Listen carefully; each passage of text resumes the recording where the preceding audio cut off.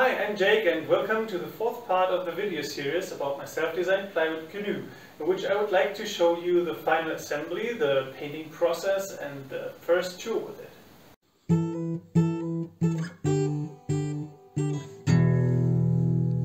In this video I'm going to show you how I mounted the thwarts, seats, inspection covers as well as the whole coating process. As the gunwales were the only parts that have not yet been coated with epoxy, I did this first.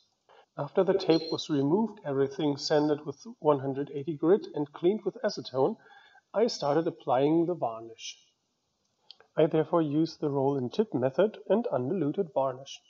I just applied 2 layers of varnish wet on the inside.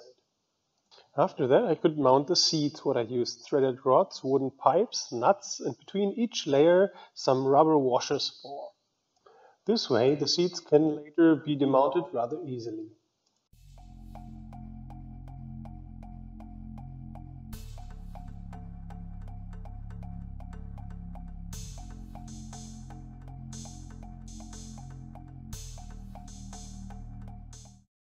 All handles and thwarts were mounted the same way. I decided to mortise them for optical and weight reasons. Therefore I mixed thickened epoxy as usual and trimmed the overstanding dowels with a Japanese pull saw.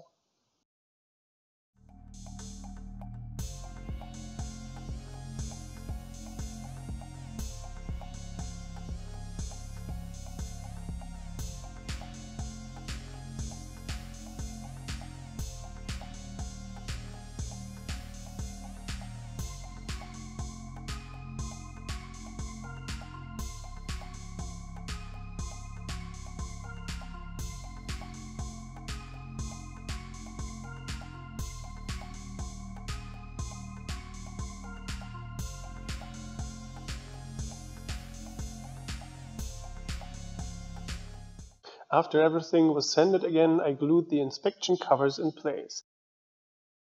At first all surfaces were cleaned with acetone and the end grain of the plywood was protected from moisture with epoxy.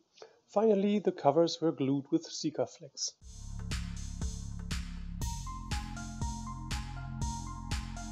For the outside of the hull, I wanted a wooden look above and a resistant coating below the waterline. You can of course find out where the waterline is with your CAD system, but as I was playing around with it anyways, I used FreeShip for it. Once a working model is available in FreeShip, it can iteratively be calculated how large the draft is at a given total weight. In this case, 13.5 centimeters at 300 kilograms. This draft value is then entered for the model. In the lines plan you can see the waterline even better.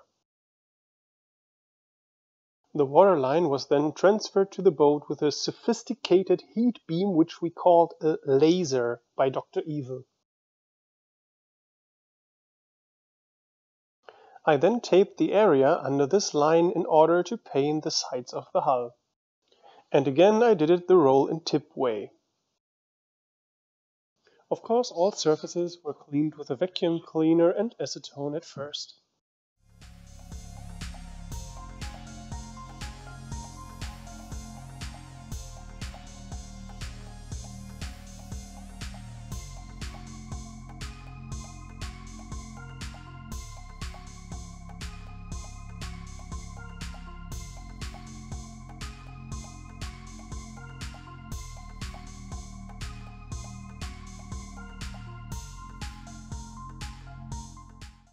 But this time, after I applied 2 layers wet on wet, I sanded it with 240 grit and applied 2 more layers wet on wet. Here it is important to pull off the tape directly after the varnishing.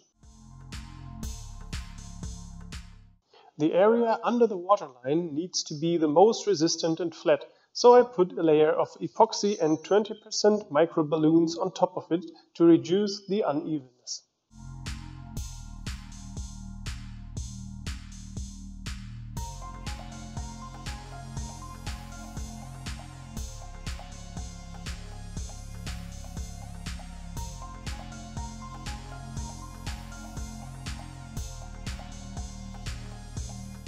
This layer was then grinded down with 180 grit.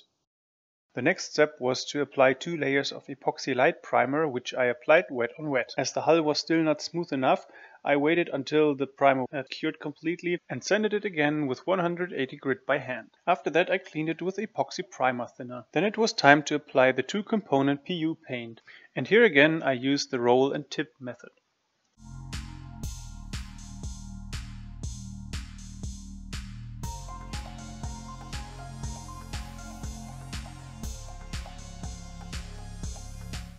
After I applied the second and last layer of PU paint, I removed the masking tape directly.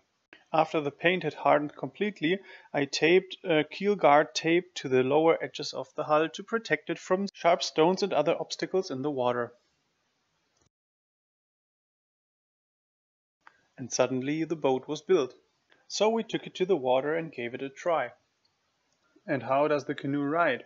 Well, it can easily carry 2 adults and 2 children, it has a good combination of speed and maneuverability, and it holds the course nicely. The base plate is a bit wobbly, which I might want to fix with a keel.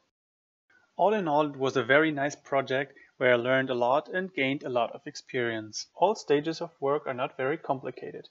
Sometimes the result was better and sometimes worse. At the beginning I expected a budget of around 600 euros, which ended up being more like 900. This is also because I experimented a lot with epoxy and paint and tried to build up the layers below the waterline like in real sailboat building. By far my biggest mistake was the time management. I thought the project would be completed in 3 months, but it took me about 1.5 years. All in all, I needed about 100 hours of work. So if you want to build this canoe, all templates for the planks and a lot more information are in the video description. Last but not least, I would like to thank my family and friends for their loaned tools, the valuable discussions, the patience, and all the freedom at home that made this build possible in the first place. I hope you liked the video, thanks for watching and goodbye.